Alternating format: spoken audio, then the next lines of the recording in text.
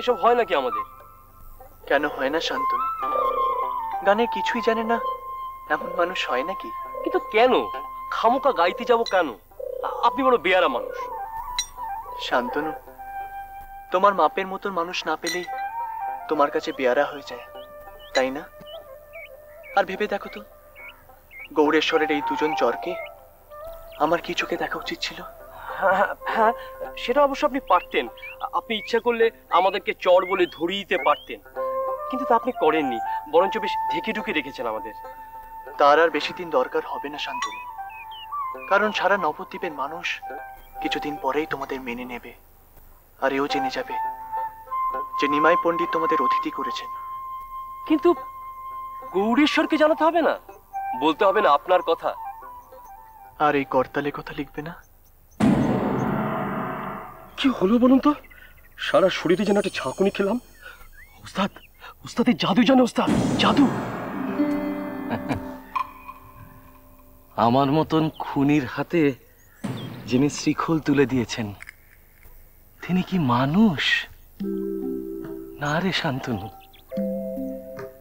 ছেলেবেলায় এক সন্ন্যাসী আমার হাত দেখে বলেছিলেন, বেটা, যেদিন তোর গলায় সুর আসবে বুঝবি তোর সময় হয়েছে। আজ সেই সময় এসেছে শান্তনু, মনে হচ্ছে বেরিয়ে পড়ি।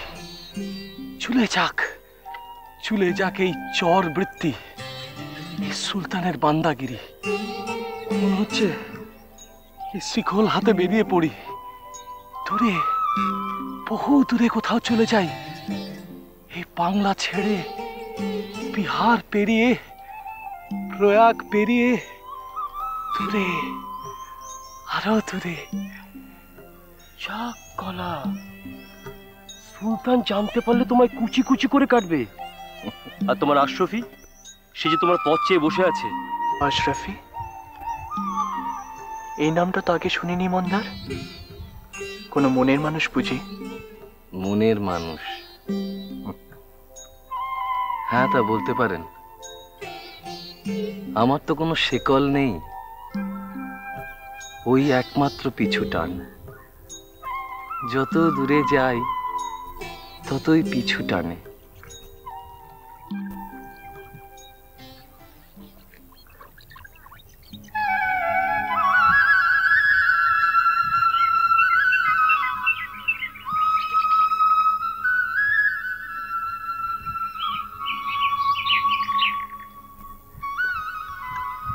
গৌরাঙ্গদেব, আমি কি কিছু অন্যায় বললাম? যার টানে, যে টান নবদ্বীপে এসেও ভুলতে পারো না, কেন ছেড়ে আসো তাকে? জানো না, রাস আলগা হয়ে যায়। ফিরে গিয়ে যদি তাকে ফেরত না পাও, যেমন আমি ফিরে এসে ফেরত পাইনি। এই শুরু, আর মেঘাই সর্দারের খুন দিয়ে শেষ। মেঘাই সর্দারকে কেন খুন করেছিলে তুমি মন্দার? সে তো তোমার কোনো ক্ষতি করেনি। না না, সে আমার ক্ষতি করতে যাবে কেন? আমি জীবনে যত পাপ করেছি তার কোনো লাভ ক্ষতির দায় তো আমার নয়, সুলতানের। আমি তো তার নৌকার। আর কতদিন মানুষের হয়ে গোলামি করবে তুমি মন্দার? কতদিন? যতদিন বাঁচবো ততদিন। গৌড়েশ্বর আমাকে ভরিয়ে দিয়েছেন, আমি তার দাসানুদাস। অবশ্য দাসানুদাস বলি বা কি করে? আমাকে যদি গৌড়েশ্বর ভরিয়েই দিয়ে থাকেন, তাহলে তার কেনা গোলামের সঙ্গে তার কেনা বাদীর বিয়েটা দিচ্ছেন না কেন? আমাদের বড় বেগম তো বিয়ে দিতে চাইছেন, আশরাফি তো রাজি হচ্ছে না। বাধা কোথায়? বাধা ধর্মের। সুলতান চান আমাকে কলমা পড়াতে। তুমি নিশ্চিত জানো মন্দার, আশরাফি তোমার? প্রেম মহান, তার সামনে কোনো বাধাই টিকতে পারে না মন্দার। তুমি আশরাফির, আশরাফি তোমার। সিংহাসনে বসা এক পাগলের জন্য তোমাদের এত সুন্দর একটা, এত পবিত্র একটা ভালোবাসা নষ্ট হয়ে যাবে, আর সেটা তুমি মেনে নেবে?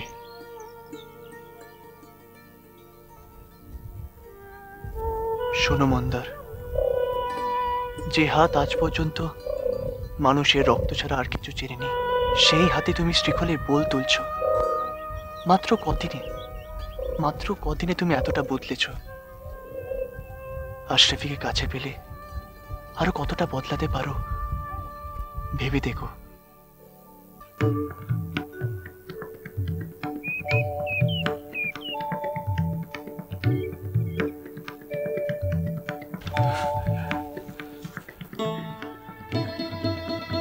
হবে না, হবে না, ভালোবাসার অত শক্তি নেই, হবে না। কে বলল মন্দার? কে বলল? তুমি এতটা বদলালে কি করে? কিসের জোরে? আপনার আশীর্বাদে, আপনার আশীর্বাদে গৌরাঙ্গদেব। না মন্দার, আশীর্বাদে নয়, ভালোবাসায়। আমি তোমার মনকে ভালোবেসে ফেললাম, যে মনটাকে আশরাফি ছাড়া আজ পর্যন্ত কেউ ভালোবাসতে পারেনি, যে মনটা নাগাল কেউ পায়নি। সে মনটাকে আমি শুধু ছুঁতে চেয়েছি মন্দার। হ্যাঁ,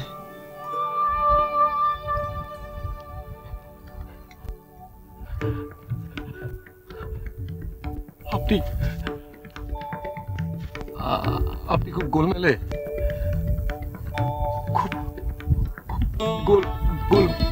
শান্তনু, শান্তনু, চল পালাই। এই মানুষটার কাছে থাকলে আমরা দুজনেই শেষ হয়ে যাবো। শান্তনু, শান্তনু, শান্তনু পালা, শান্তনু পালা।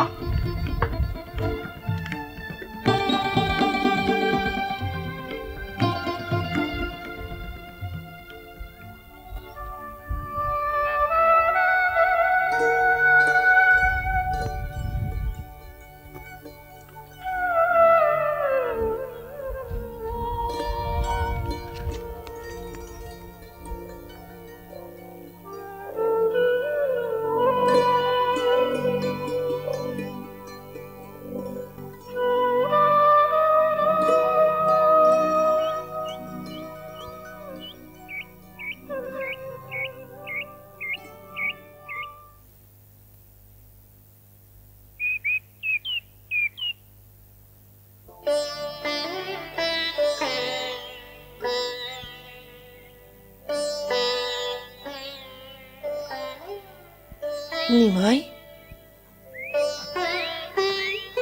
ও নিমাই, এত ভোরে উঠে পড়লে যে মা? ও বাবা, ঘুম ভেঙে গেল। आधो जन्म हम नींद घुमाएलू, जरा शिशु का दिन गेला। বলি বৌমা উঠেছে? জানি না তো মা। ও ঈশান দাদা, তুমি দেখেছো?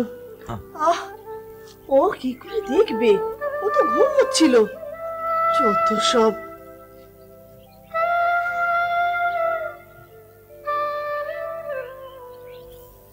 হ্যাঁ রে, রোজ রাত জেগে জেগে এত লেখাপড়া কেন করিস বাবা?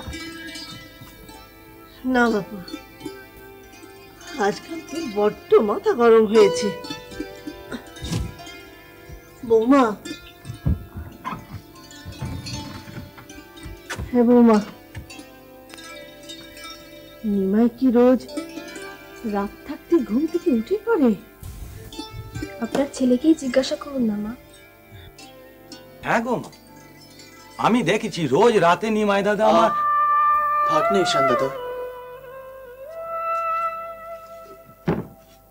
মা আমি গঙ্গা স্নানে যাচ্ছি, সেখান থেকে টোলে চলে যাবো। সে কি রে, স্নান সেরে খালি পেটে টুলে যাবি? হ্যাঁ মা, আজ আর আমার জন্য রান্না করো না। দুপুরবেলা আমি মুকুন্দ দাদার বাড়িতেই খাবো। সেখানে একটা জরুরি আলোচনা আছে। আমার রাতে ফিরতে দেরি হবে। কিষান দাদা, ওকে বলো অতক্ষণ না খেয়ে থাকলে পিত্ত পড়বে, কারো কোনো ক্ষতি হবে না, নিজেই অসুস্থ হয়ে পড়বে। মা, আমি আসছি।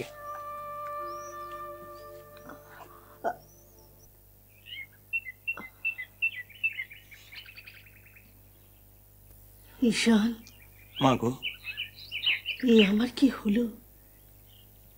কি ভেবেছিলুম, কি হলো বল দেখি। ওসব কথা আর আমায় জিজ্ঞেস করুনি তো মা। আমার নক্কি দিদি ছিল নিমাই দাদা ছেলেবেলার সাথী। কতদিন তোকে বলেছি না, যে গেছি শিখেছি। অমন লক্ষ্মী পৃথিবীর মতো বউ নিয়ে এলুম ঘরে, তবু ছেলের মন বসলো না। তোমাকে তো বলেছি মা, ওসব কথা আর আমার শুধিও নি। মধুসূদনদের ডাকো মা, মধুসূদনদের ডাকো, তিনিই সব রক্ষা করবেন আমাদের। যাই, চোখে মুখে জল দিয়ে আসি। আজ একবার হাটে যেতে হবে মা, চোখে মুখে জল দিয়ে আসি। মধুসূদন,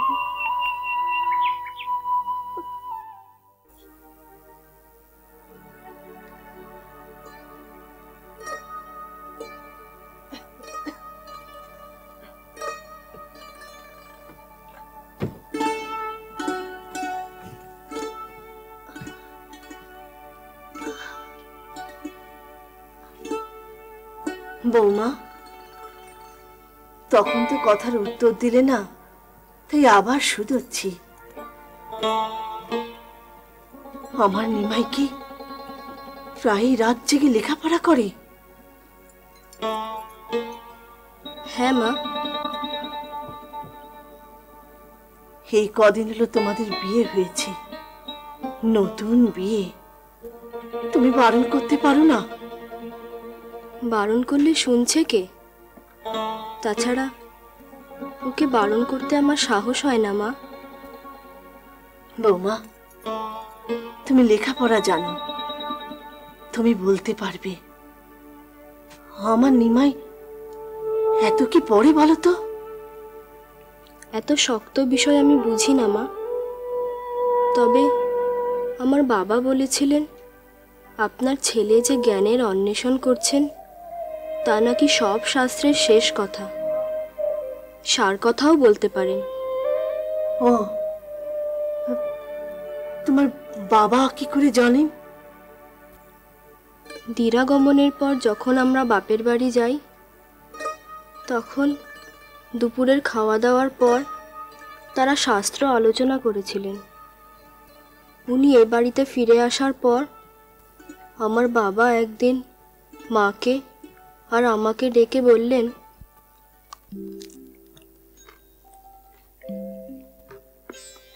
বুঝলে মহামায়া, বড় ভাগ্য করে নিমাইয়ের মতো জামাই পেয়েছি। ও যে এত বড় পণ্ডিত তা আমি কল্পনাও করতে পারিনি। সে কি বাবা, তুমি তো রাজপণ্ডিত, তোমার জ্ঞানের পরিধি তো সমুদ্রের মতো বিশাল সীমাহীন, তোমার থেকেও। হ্যাঁ মা, ও আমার চেয়েও বড় পণ্ডিত, পণ্ডিত শ্রেষ্ঠ। আমি বিদ্যাসাগর নই মা, নিমাই সত্যি সত্যি বিদ্যাসাগর, সার্থকর বিদ্যাসাগর উপাধি। ওর জ্ঞানের তল আমিও পেলাম না। আমি বলেছিলাম না আমার জামাই রূপে গুণে সবার চেয়ে সেরা হবে। হ্যাঁ, সত্যি মহামায়া, নিমাইয়ের জন্য আমি গর্বিত। তা বাবা, দুজনে দুপুরবেলা একটু বিশ্রাম না নিয়ে কি এত আলোচনা করলে? পুরো পণ্ডিতে পণ্ডিতে আলোচনা, ও তুই বুঝবি কি করে? না না মহামায়া, তুমি ওকে এই কথা বলো না। প্রিয়ামাকে আমি লেখাপড়া শিখিয়েছি, ওর জ্ঞানের চোখ আমি খুলে দিয়েছি। বলো না বাবা, কি এত আলোচনা করলে? ওরে মা, সে বড় জটিল তত্ত্বের কথা। আহা, নিমাই কি সহজ সরল করে সবকিছু বুঝিয়ে দিলে। ব্রহ্ম জ্ঞানের সঙ্গে ভক্তি রসকে না মেলাতে পারলে সবকিছু তো এত সুন্দর প্রাঞ্জল ভাবে বোঝানো সম্ভব নয়। তাহলে আপনি বলছেন বিষ্ণুপ্রিয়া মা আমার সুখী হয়েছে?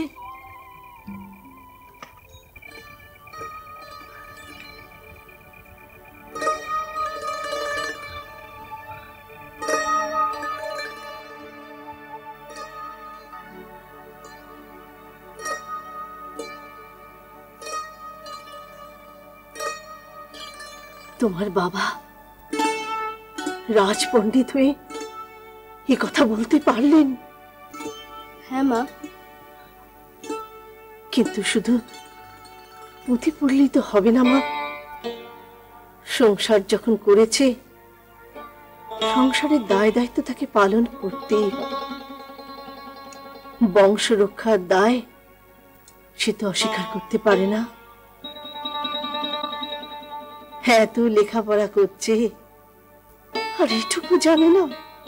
মাগো, মামা, হাটের থেকে কি আনবো বলো দেখি? না বাছা না, তোকে আজ হাটে যেতে হবে না। ঈশান, দাঁড়া।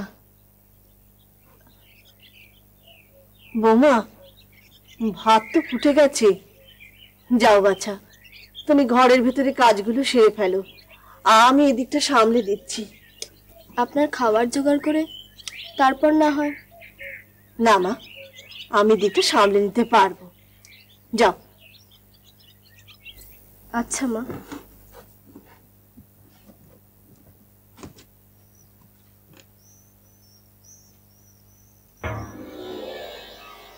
ঈশান, এখানে বস।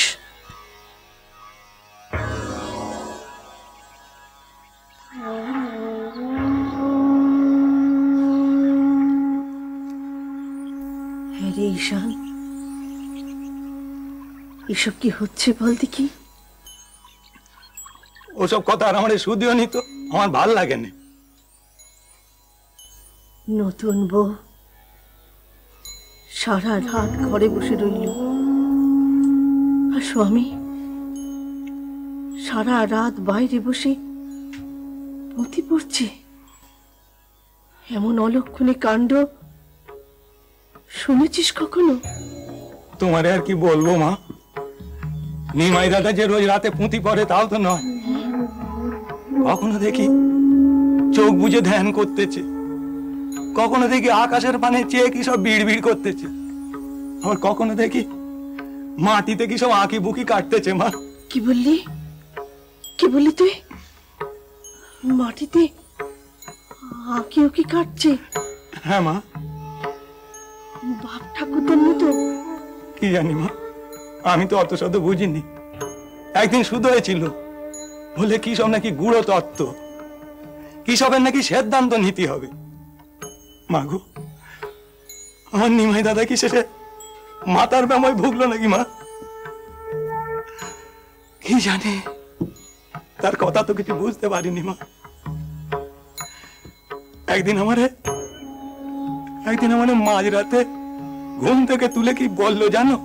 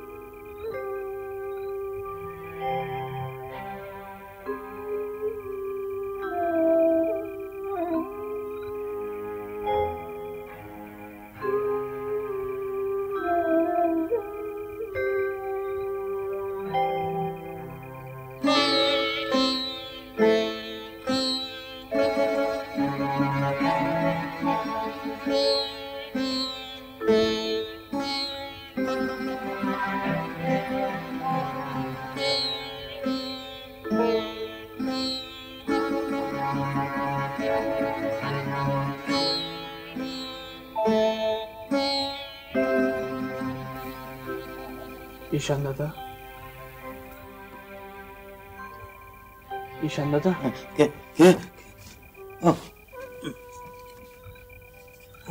নিমাই দাদা, কি হয়েছে গো? কিছু হয়নি ঈশান দাদা, তুমি শান্তভাবে বসো। আসলে তোমার সঙ্গে আমি একটু তত্ত্ব আলোচনা করতে চাই। তত্ত্ব আলোচনা এই মাঝরাত্রিরে? হ্যাঁ ঈশান দাদা, আমি জানি তুমি অনেক কঠিন প্রশ্নের জবাব খুব সহজভাবে দিতে পারো।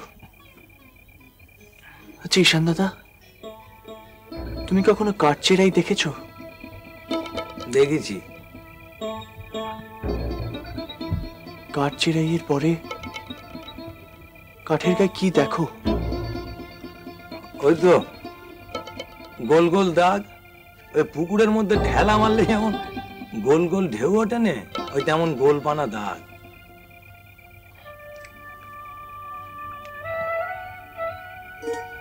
মানুষের গায়ে দাগ দেখেছো? মানুষের শরীরে দাগ? হ্যাঁ ঈশান দাদা, চোখের কোণে, গালে, কপালে দাগ পড়ে দেখেছো? এই দেখো, মানুষ বুড়ো হলে তো দাগ পড়বেই গো। এই দেখো না, দেখো আমার দাগ পড়ে না, দেখো না। অর্থাৎ সময়ের জন্য মানুষ ছোট থেকে বড় হয়, বড় থেকে বুড়ো। জন্মালে তো মরতে হবেই গো নিমাই দাদা। কালের শুরু হয় জন্মে, শেষ হয় মরণে। এটা বোঝার জন্য তো তোমার মতো পণ্ডিত হতে হয় না, এ আমার মতো মুখ্যরাও বোঝে। আচ্ছা ঈশান দাদা, তাই যদি হয় তাহলে তুমি পরজন্মে বিশ্বাস করো কেন? সময় কি থেমে থাকে? বলতে পারো?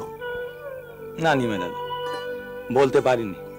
এই মাঝরাত্রিরে আমার মাথা এখন ভোঁ ভোঁ করতেছে। আমারও করে ঈশান দাদা, যত পুঁথি আছে সব পড়ে ফেলেছি, তবু আলোর সন্ধান পাই না কেন? তার মানে বলতেছ তোমার সব প্রশ্ন অন্ধকারে সেঁধিয়ে যায়? এতদিন যেত,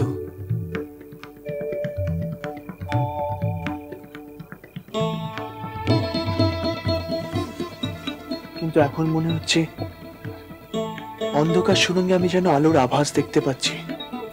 ও, তাইলে আলো দেখেছো? হ্যাঁ ঈশান দাদা, আমি দেখেছি। সেই আলো ভক্তির, বিশ্বাসের। এই মহাকালের জটলের যে প্রশ্ন। নিমাই দাদা, নিমাই দাদা গো, আমারে তুমি ছেড়ে দাও নিমাই দাদা। আমার মাথায় কিচ্ছু ঢুকতেছে না। আমার মনে হয় তোমার পেট মাথা দুটোই গরম হয়েছে গো। কালকে সকালে দুটো ডাব কেটে দেবো, খেয়ে পেটটা একটু ঠান্ডা করো। যা শুয়ে পড়ো দেখি। আমি আর পারতেছি না, আমি শুয়ে পড়ছি, আমার ভালো লাগে না। কাল সকালে আবার সব শুনবো। যা।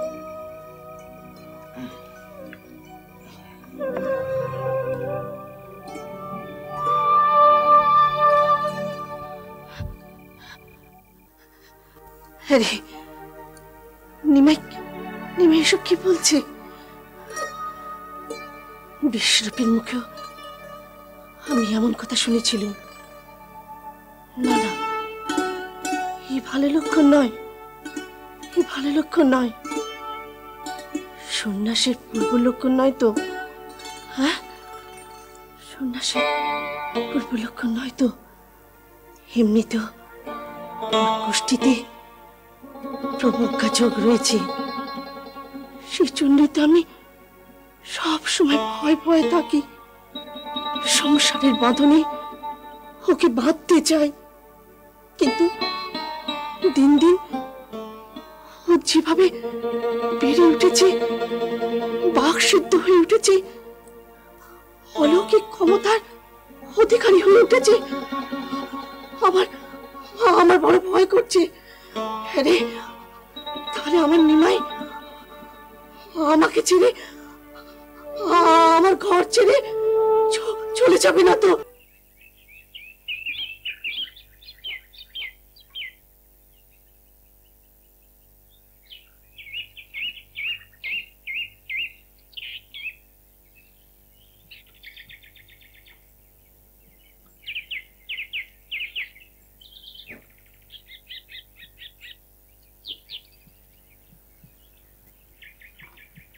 শ্রীবাস দাদা। আরে নিমাই, এসো এসো এসো এসো এসো নিমাই।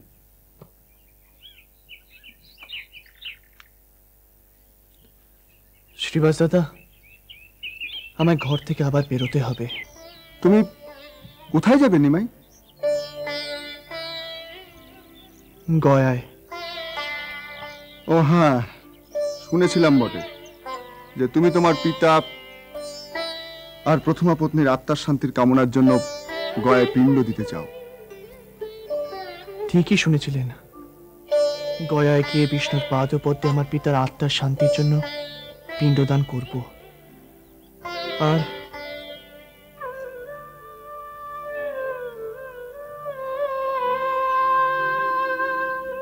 অপঘাতে মৃতা আমার স্ত্রী লক্ষ্মী দেবীর আত্মার শান্তির জন্য পিণ্ডদান করব প্রেতশিলায়। এ কথা সবাই জানেন। তবে গয়া যাবার আমার একটা অন্য উদ্দেশ্যও আছে। নিমাই দাদা, কখন এলে? এই এক্ষুনি। তুই কেমন আছিস রে নারায়ণী? আমি কেমন আছি তুমি জানো না নিমাই দাদা? হিন্দু ঘরে বিধবারা কেমন থাকে?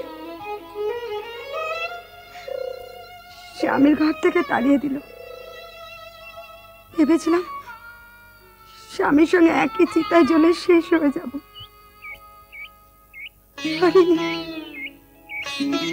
পারিনি শুধু 70টার জন্য। ছি নারায়ণী, এ কথা কখনো ভাববি না। যে তোর গর্ভে আছে সে তো শত্রু নয় রে। তুই দেখিস তোর ছেলের জন্য তোর মুখ উজ্জ্বল হবে। তোর ছেলের জন্য তোর নাম ইতিহাসে লেখা থাকবে। তোকে বলেছিলাম না? কিন্তু কিন্তু নিমাই দাদা, আমার সন্তান যে কোনোদিন কাউকে বাবা বলে ডাকতে পারবে না। জন্ম থেকে সে হবে পিতৃহারা। বাবা না থাকুক, পিতৃ স্নেহ থেকেও কোনোদিনও বঞ্চিত হবে না। আমি ওকে স্নেহ মমতা দিয়ে আগলে রাখবো। আমি তোকে আগেও বলেছি, আবারও বলছি নারায়ণী, তোর সন্তান হবে একালের ব্যাসদেব, মহাজাতক। শত শত বছর পরেও আমার জীবনী লিখে ও মানুষের হৃদয়ে অমর হয়ে থাকবে। ওর নাম কিন্তু বৃন্দাবনই রাখিস। তাই হবে নিমাই দাদা, তাই হবে।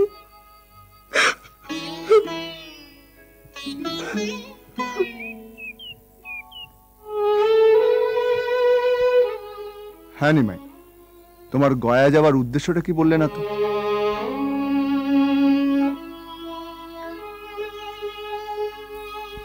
কি হলো নিমাই? শ্রীবাস দাদা, নৈরঞ্জনা নদী আমাকে ডাকছে। যে নদীতে ভগবান বুদ্ধ স্নান করে সুজাতার হাত থেকে পায়েস গ্রহণ করেছিলেন, আমি সেই স্থান দেখতে চাই। যে স্থানে বসে ভগবান বুদ্ধ তপস্যা করেছিলেন, আমি দেখতে চাই, আমি বুঝতে চাই কিসের টানে তিনি রাজসুখ ছেড়ে পথে নেমে এসেছিলেন। কিভাবে পেয়েছিলেন তিনি মোক্ষ লাভ? কিসের সন্ধান পেয়েছিলেন তিনি, যার জন্য হাজার হাজার বছর পরে মানুষের হৃদয়ে তিনি অমর হয়ে রয়েছেন? ভগবান বিষ্ণুর পরম ভক্ত হয়েও গয়াসুর তারই অভিশাপে শিলীভূত। তিনি কি সত্যি অভিশপ্ত? তাহলে কেন কেন মানুষ মুক্তির জন্য তার কাছে আশ্রয় নেয়? হ্যাঁ নিমাই, মুক্তি কি, কেন মানুষ মুক্তি পায় এবং কিভাবে, তারই অনুসন্ধান আমি প্রতিনিয়ত করে চলেছি, ভক্তি দিয়ে, জ্ঞান দিয়ে, কীর্তন দিয়ে। আমি তো তারই সন্ধান করছি শ্রীবাস দাদা।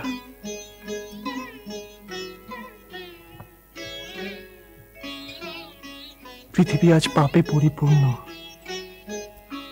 কে দেখাবে, কে দেখাবে সেই মুক্তির পথ? সত্যিই যার হাতে ক্ষমতা, সে তো নিজেকে পৃথিবীর শাসক বলে ভাবে। তুমি গৌরেশ্বরের কথা বলছো শ্রীবাস দাদা? এটাই তো ভুল। গৌরেশ্বর নিজেকে সর্বশক্তিমান বলে মনে করেন। কলিঙ্গ রাজপ্রতাপ রুদ্ধ নিজেকে ঈশ্বর বলে ভাবেন। কামতা রাজ্যেরও একই ধারণা। তাহলে পৃথিবীকে শাসন করে কে?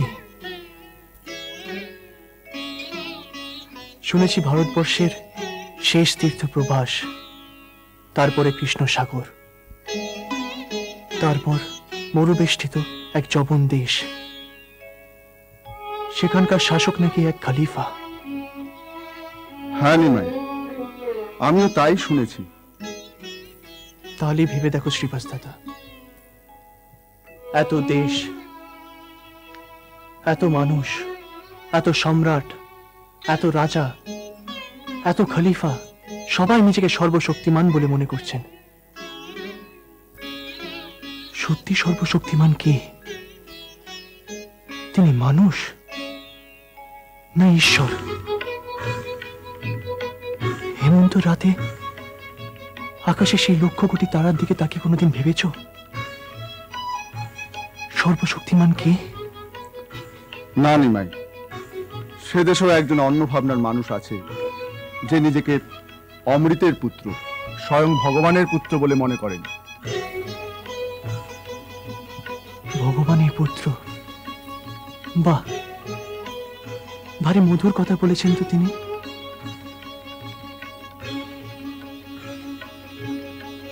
কিন্তু তিনি কি অমৃতের সন্ধান পেয়েছেন? কিন্তু আমি পাচ্ছি না কেন? আমি পাচ্ছি না কেন?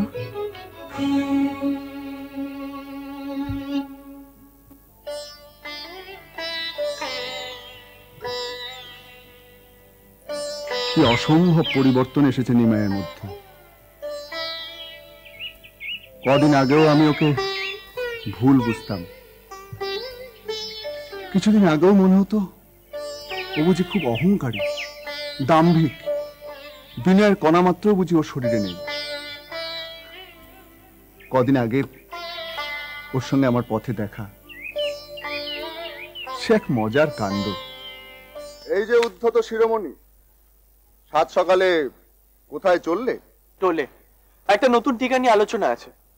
ভগবত উচ্চারণ না করে দিন রাত্রির কি এত লেখাপড়া করো নিমাই? আর এতে লাভই বা কি? আমার বয়স তো এখন অল্প, তাই আমার মুখে কেউ ভগবত চর্চা শুনবে না। আর একটু বয়স হোক, তখন না শোনাবো। নিমাই, তুমি পণ্ডিত, বুদ্ধিমান, তবু আমি তোমাকে বলি, ভক্তি ছাড়া বিদ্যা চর্চা করে তুমি জীবনের কোন উদ্দেশ্য পালিত করবে?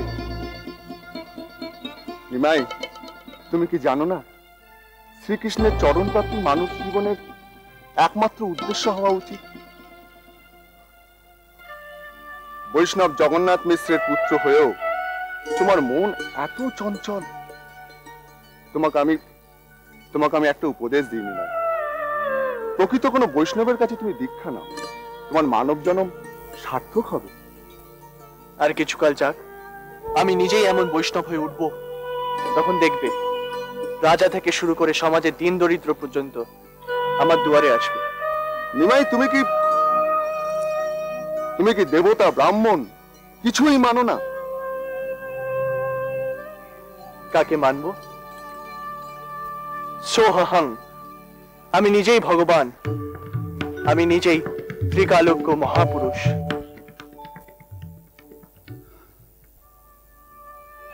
তুই ভাব নারায়ণ, সেই নিমাইয়ের আজ কত পরিবর্তন।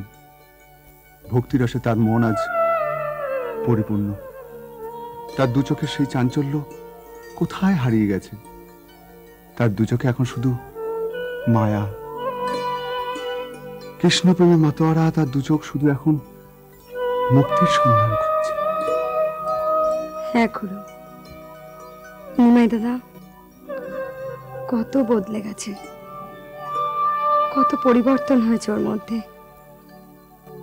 আজ মনে হয় উনি মানুষ নন, দেবতা, এ যুগের শ্রীকৃষ্ণ। শুধু রংটাই যা গোড়া। না রে জয়ী, না, নিমাইয়ের মতি গতি আমার মোটেও ভালো ঠেকছে না। ছেলের আবার বিয়ে দিলাম এই ভেবে যে ওর মন একটু থিতু হয়ে বসবে, কিন্তু কোথায় কি জানিস জয়ী, আমার মনে কু ডাকছে রে। আমার কেবলই মনে হচ্ছে আমার বিশ্বরূপের মতো যদি আমার নিমাইও সন্ন্যাসী হয়ে আমার কোল ফাঁকা করে দিয়ে চলে যায়, আমি কে নিয়ে থাকবো? কেন ওসব ভাবছো দিদি? ওসব কিচ্ছু হবে না। নিমাই আগে সাধু সন্ন্যাসীদের নিয়ে ঠাট্টা তামাশা করত, এতদিনে বরং একটু শান্ত হয়েছে। ওরে, আমার বাবার গণনা মিথ্যে হয় না, মিথ্যে হয় না জয়ী। বাবা গণনা করে বলেছেন তোর নিমাই বংশের মুখ উজ্জ্বল করবে, কিন্তু সংসারে থাকবে না। বাবার গণনায় তো ভুলও থাকতে পারে দিদি।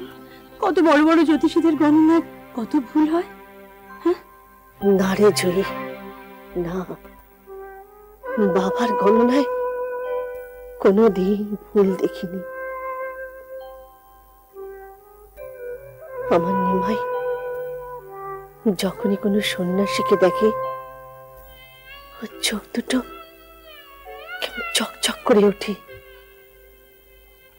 ওর চোখ দুটো কি বলতে চায় তা আমি বুঝি, বুঝি। তাই তো রাধা মাধবের কাছে হত্যে দিয়ে পড়ে থাকি, বলি ঠাকুর আমার একমাত্র শিবরাত্রির শোল থেকে তুমি কেড়ে নিও না ঠাকুর, কেড়ে নিও